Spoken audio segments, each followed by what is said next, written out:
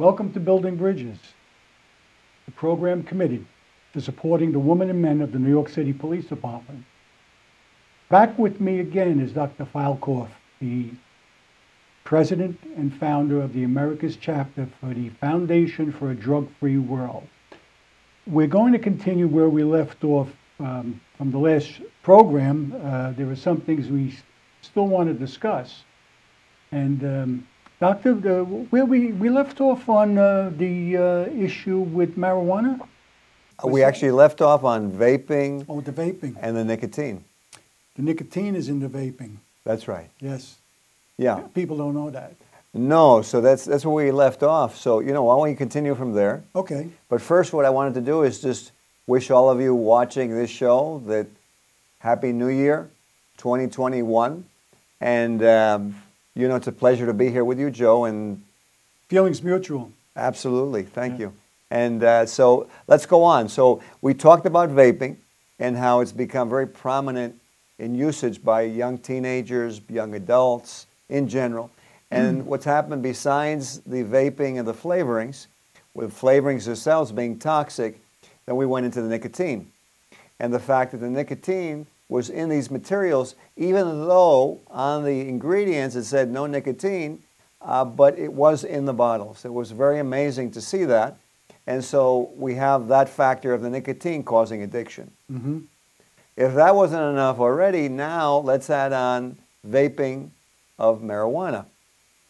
We know that marijuana at a low THC level causes different effects to the mind development in young teenagers, brain development, preterm low birth weight babies, effects on the mother, effects on the newborn child. But those are with small effects of small proportion of 15 to 25%. Now let's talk about with vaping. Vaping actually increases the marijuana use because the THC level goes up. And so the THC level going up to about 85 to 90% THC. Is that amazing? Amazing, yes. Let me ask you a question. The vaping and the marijuana. Yes. Does that have any impact on a person developing dementia? Well, you know what? Let's talk about some actual results of the National Institute of Health from Dr. Nora Volkov, who actually is the one in charge of researching marijuana. And what Dr. Volkov actually has stated is, number one, is that the marijuana and the high THC levels is causing effect on general brain development in young adults. Wow. Yeah. So now you have the brains are being affected. Then you also have the second factor besides the physical factor. That's the mental factor that when someone's on marijuana, they really are not there. So they're in a classroom, but they don't hear what the teacher's saying. Of course, obviously they hear the sounds, but do they actually then put that together and integrate it into something that they're going to use as a skill, as a teacher, as a dentist, as I am, as an attorney? Obviously not, because they're not coherent. So now you have that effect of the marijuana. And then you have the other effects of the marijuana, which are now being recently shown. The marijuana and the THC actually has effects on the heart and on different organs of the body. Wow. And so the marijuana, obviously, with that THC level being so high with the vaping, definitely is something that's being studied. In fact, in terms of your question, in terms of what happens with elderly or the elderly with dementia. Very good question. Can you make a comparison on a person who's intoxicated with alcohol as compared to using excessive marijuana, the level of intoxication? Can you compare the two of them and the effects it has on what they do and say? Sure. Well, let's take a look at something that's very important to realize, and that's that marijuana usage has been shown in many recent scientific studies to actually gateway to opioid usage, which is something that actually a lot of people thought would be the reverse years ago, that it would be more or less like a harmless drug with no other effects. But the fact of the matter is that the marijuana, as any other drug, has been shown to be leading to increased opioid use. Let's take an example. In California, where prescription drugs were reduced because as a profession, in the health professions, it was mandated to decrease the amount of prescribing that was done in California by health professionals. So you would think that opioid death rate, heroin death rate should decrease. Makes sense, right? Right. But the actual statistics showed that they increased. And what was interesting is that in California, obviously, you have marijuana usage. So now you have the marijuana usage, and it's counteracting the professional decrease in prescribing because now we have this marijuana out in the lay public and it's being utilized. You know, recently, New Jersey legalized marijuana, recreational marijuana. So you have to wonder, with the studies that have come out showing that the marijuana usage and even the medical marijuana usage is leading to opioid increases in the states, that what are we actually doing then? You see, and that wasn't the case with alcohol, because alcohol has been around a long time. Obviously, we don't want people to be intoxicated, committing crimes on alcohol, all the things you know as a policeman. But you know, the increases that we've seen recently is what's really, you know, something of concern to me. Oh, absolutely, absolutely. And I know when I was on patrol, whether a person was intoxicated from alcohol or excessive use of marijuana, you just couldn't deal with them. It was impossible. Their state of mind was altered to the point that it was impossible to deal with them. And you know what's a shame too? These young kids today that are introduced to marijuana, the person that introduces them to the marijuana gives them the impression it's only temporary. Don't worry, you're not going to get addicted to it. You know. Yeah. And if you read all this, these booklets that you have that the foundation has put out, and if you go on the website and you look at the videos that the website has, that opens your eyes. Absolutely. And we've got to try and get the kids today to look at that video on your website. It's unbelievable. It's fantastic. Yeah.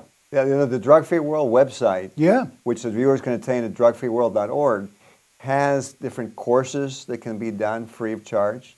It actually has a classroom, a virtual classroom. So with COVID, that's very important. But the teachers, whether they be in schools or in Sunday schools or religious training, could actually access that virtual classroom and teach their kids. So exactly what you said, because what happens, let's face it, anyone selling anything is going to slant what they say in their direction. But now we're not talking about a cell phone.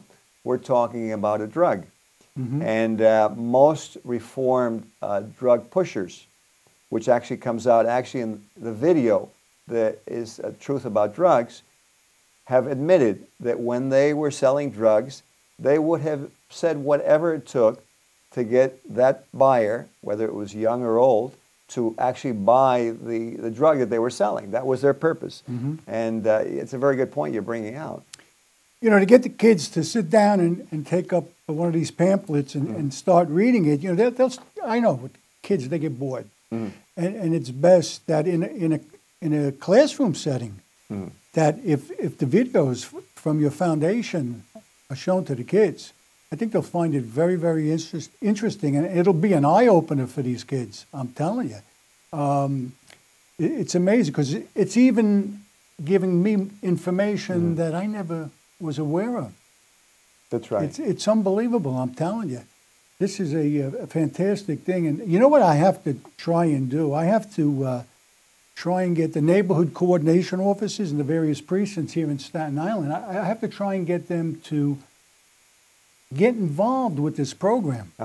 Now, we were talking before we started the program that I can get a lot of these booklets to be distributed. That's right. Yeah, what happens is these booklets that you were talking about are available, and they can actually be delivered to whoever solicits or downloads online at drugfreeworld.org. So we can definitely get those. We've done that with NYPD, where we train the security officers on drugs, and gave them these booklets. There's absolutely no problem. We can actually also, if they need to, run a training session.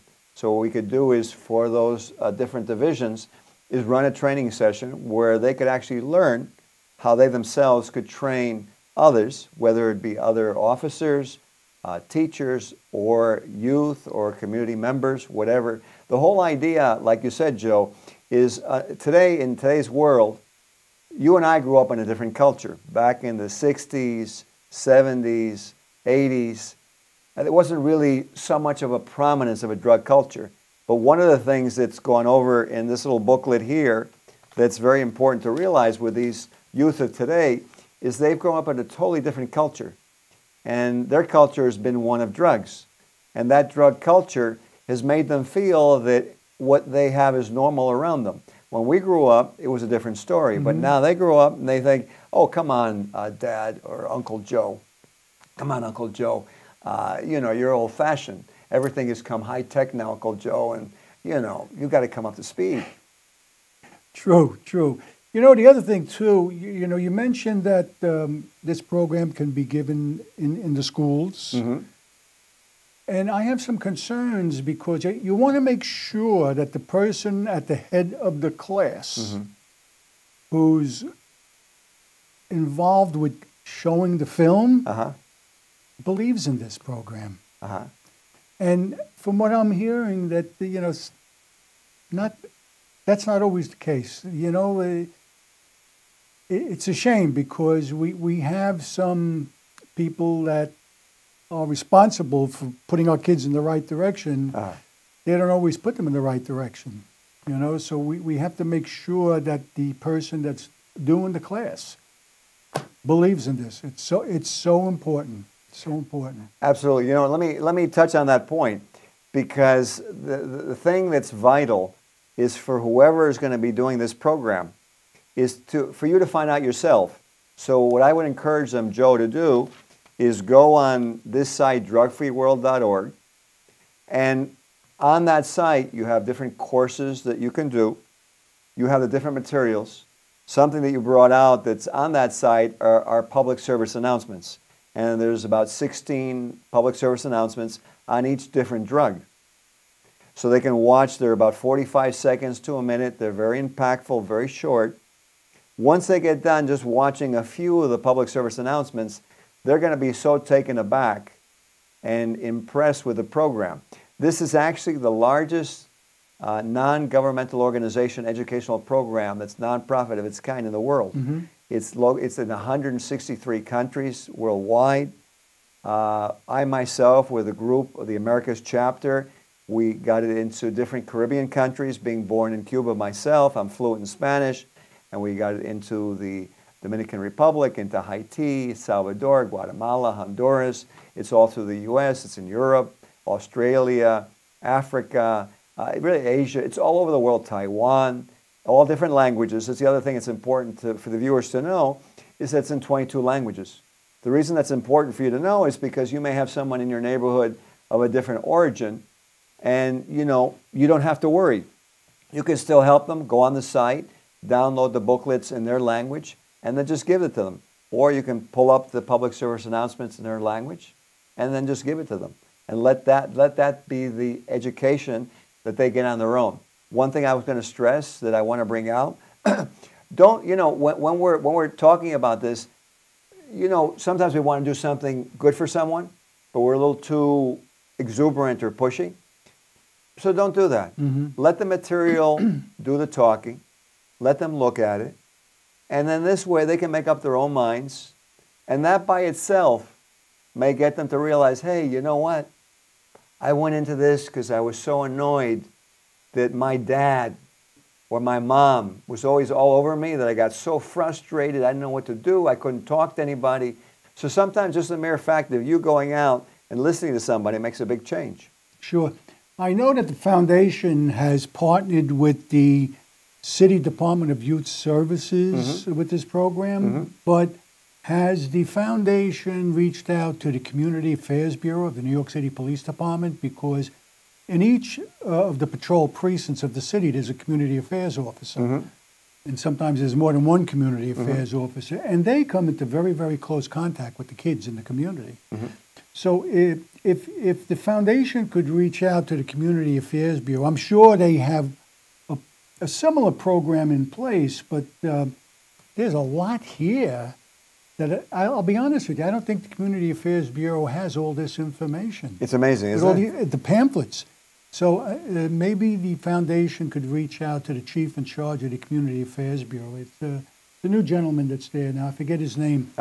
But they work out of One Police Plaza, and they deal with all the community affairs offices and all of the city police precincts. So maybe, yeah, I'd like to make that suggestion to reach out to community affairs. Absolutely. You know, we've worked a lot with NYPD. We've done a tremendous amount. In fact, many of their members that have worked with us, we've awarded in our annual Drug-Free World Heroes Gala, and they've spoken. We've had the DEA speak, you know, at our gala. We've had different, you know, Senator Vella spoke at the gala, different politicians, because they all agree with you. They all found the same thing. And what I was going to do, actually, that I wanted to do with this point is that I want to do something for you, because you help the viewers out there to realize that there is something that they can do about drug abuse and addiction with maybe someone they know, whatever. So this is a Drug-Free World hat, and you know, I found someone perfect to make that liaison with NYPD. Who better than someone from NYPD?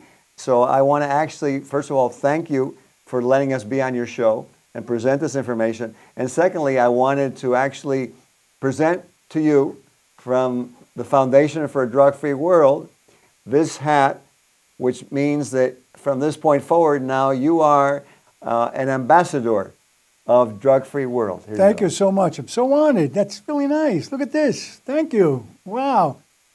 I got to make sure I hide it from the dog, because she's been going after my hats. God knows how many hats I've gone through. Yeah, put it on for one moment so we can get you on screen. There we go. Gonna miss my hair. There you go. You How's look, it look? you look like either a Right. Yankee or a Met now, right? Thank you. We're ready Thank for you the game. so much. Thank you. Thank you. Thank you, Joe. Wow. So. But your point is well taken.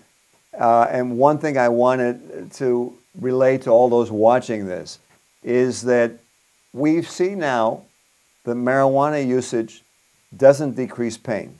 There was this theory or hypothesis that you would need less drugs after surgical treatment if you took marijuana. The truth of the matter is that hasn't been borne out by scientific studies.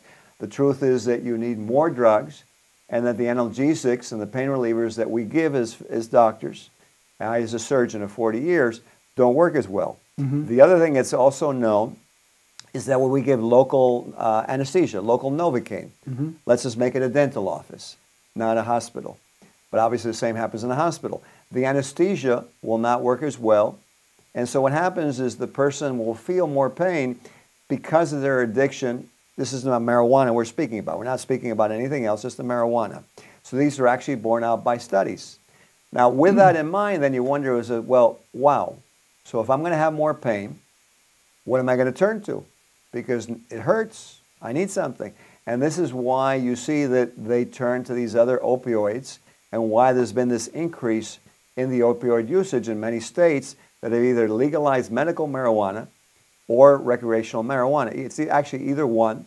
The Surgeon General actually came out about a year or so ago and was very concerned about the fact that we may be being a little too lax on legalizing marijuana without realizing its repercussions, as borne out by the National Institute of Health.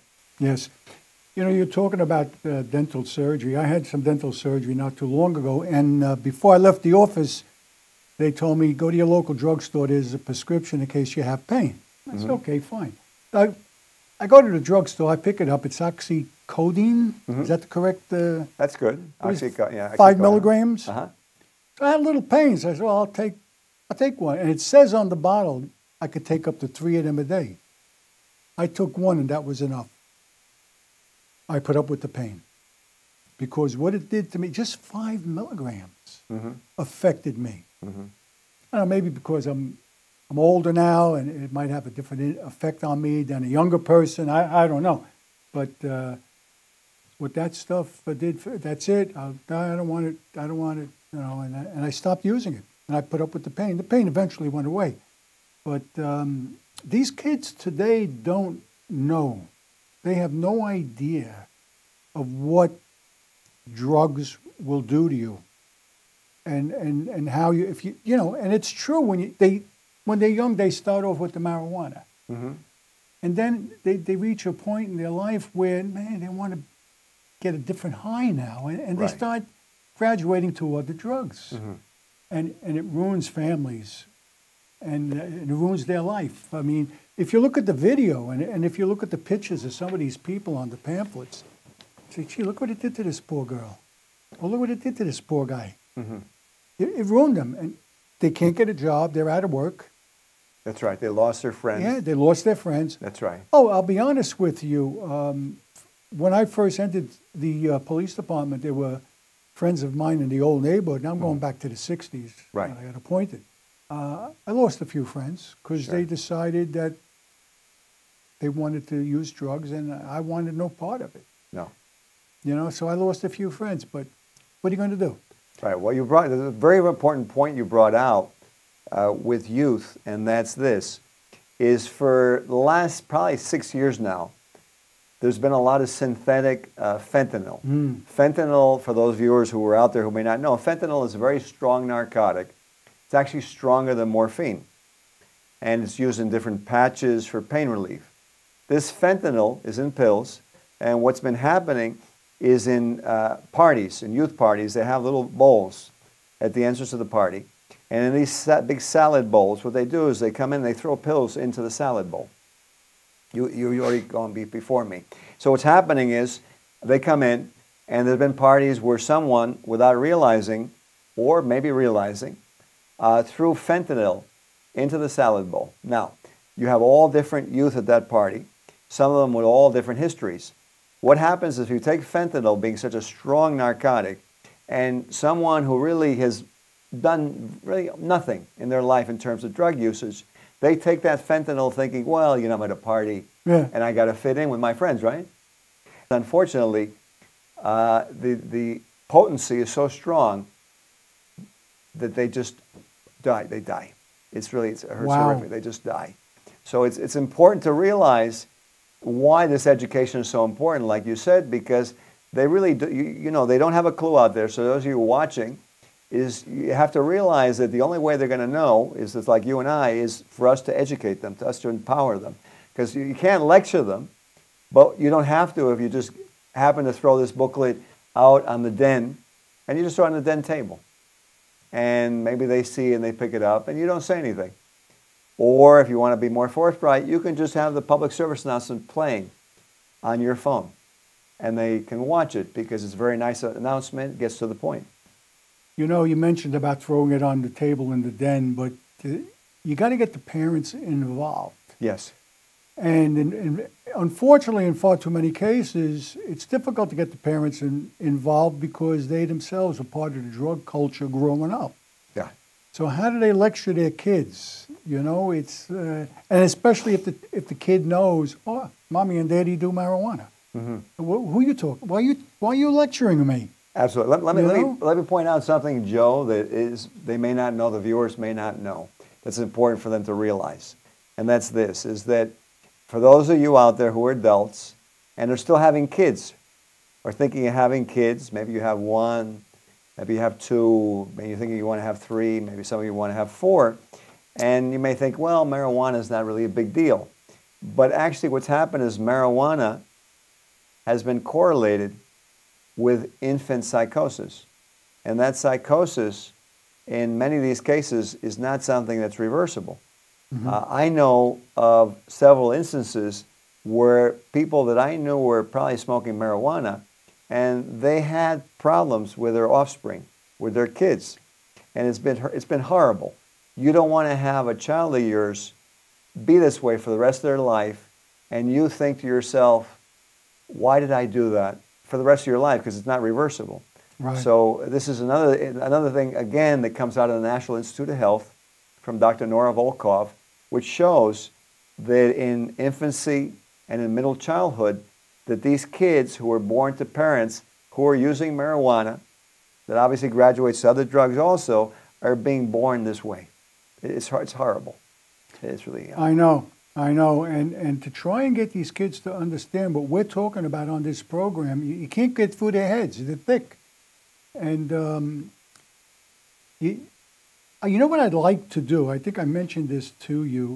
What's that, Joe? There's the neighborhood coordination offices out in the various precincts. They come into close contact with a lot of the kids. And I would really like to get the department to allow the neighborhood coordination officers to get involved with the foundation, give them all these pamphlets and the booklets, and you said we can get as much as we need. And I think what I'm going to do is send a copy of the DVD of this program to the borough commander out here in Staten Island, and this way he could see firsthand what this foundation is all about, and maybe we could get these pamphlets distributed to neighborhood coordinator, and that as well. Yeah. Yeah. What we could do is it'd be very simple. We could let them have these brochures, and inside here, what happens is that they have a DVD,